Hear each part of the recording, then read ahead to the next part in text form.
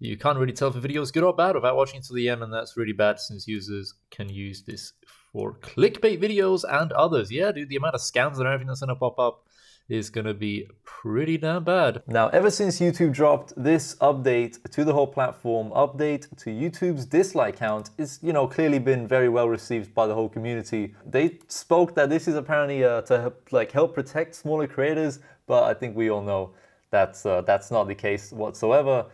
And you may be wondering how I can actually still see the dislike count on this video, despite refreshing the page and hey, the dislikes are still here. I'm currently using a Chrome extension that has absolutely blown up in popularity over the last couple of days. It's called Return YouTube Dislike. I'll of course leave a link in the description down below where you can download this. It's a free Chrome extension and it just restores the dislike count. I actually wanted to make a dedicated video about this, as I was hoping that this is going to be a permanent change, and this Chrome extension here would actually work for the next couple of months at least.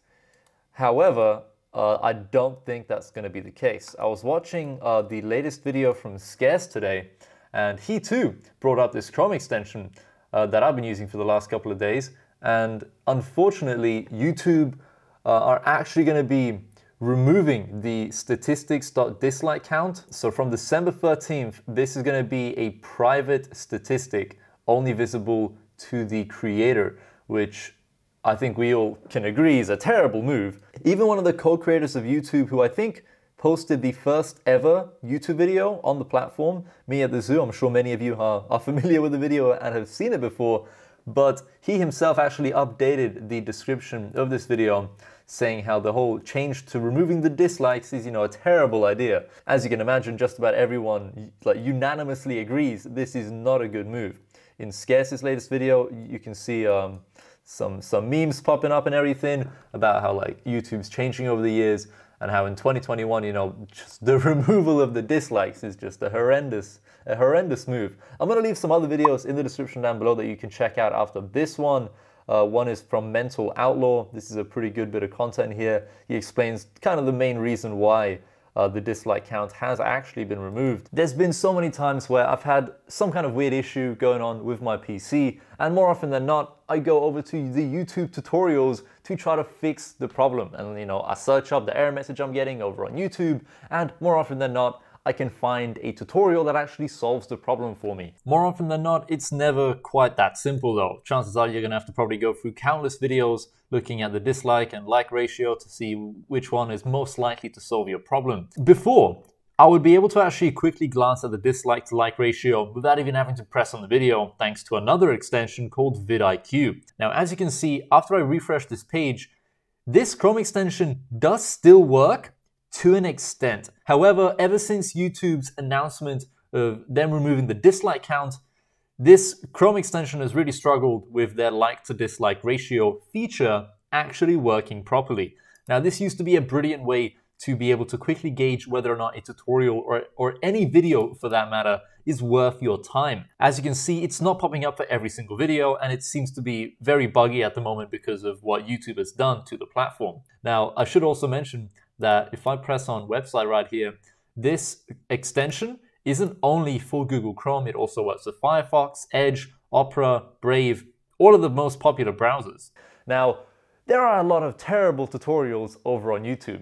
It's not just filled with amazing content and that's it. Nah, there's plenty and plenty of terrible videos over on YouTube, especially terrible tutorials, some of which might even give you viruses. An easy way to gauge whether or not a tutorial that you're watching is any good and has worked for other people is you look at the dislike to like ratio. And if it's heavily disliked, chances are you're just gonna click off the video the moment you see that, because it's gonna be a waste of time. Either the guy who's posted the video has made a terrible tutorial, or it's out of date.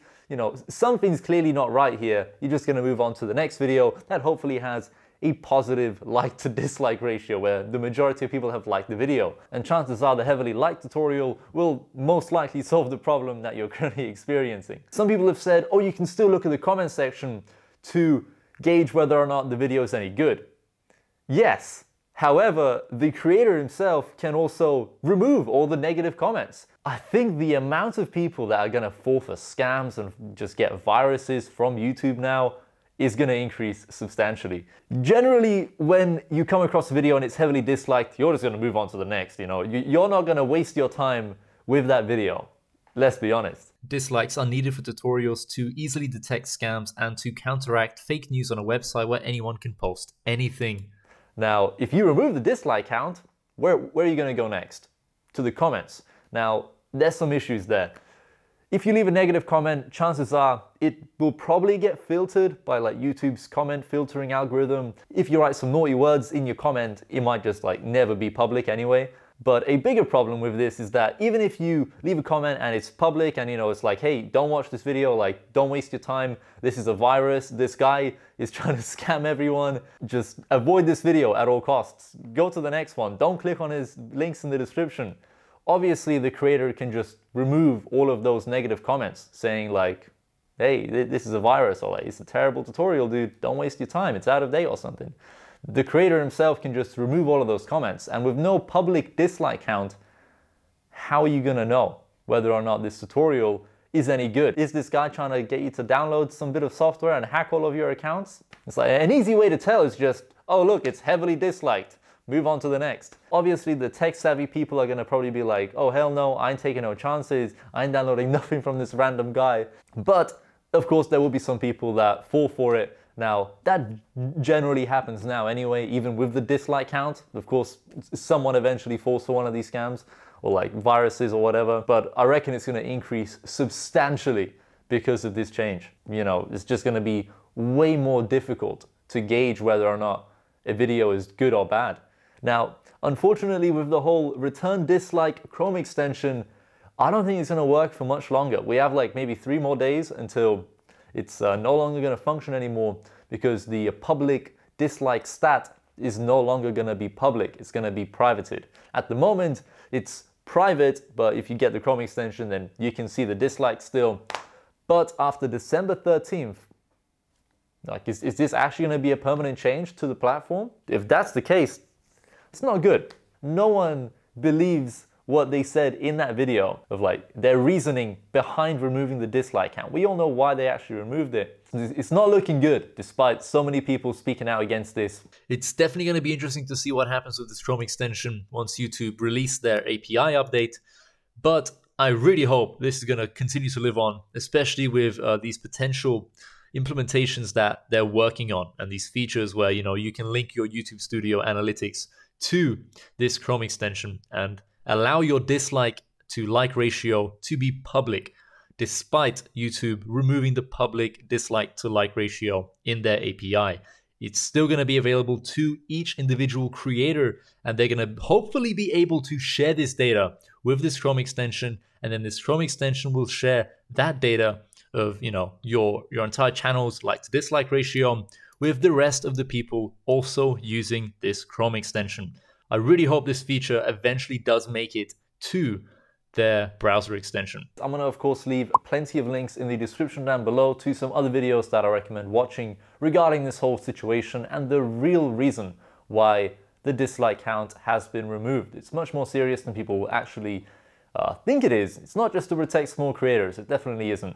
But yeah, I'm gonna leave it at that. Thank you so much for watching. Hopefully this change gets reversed in the near future and isn't a permanent change where the dislikes are never public again. Thanks for watching. I'll see you in another video soon.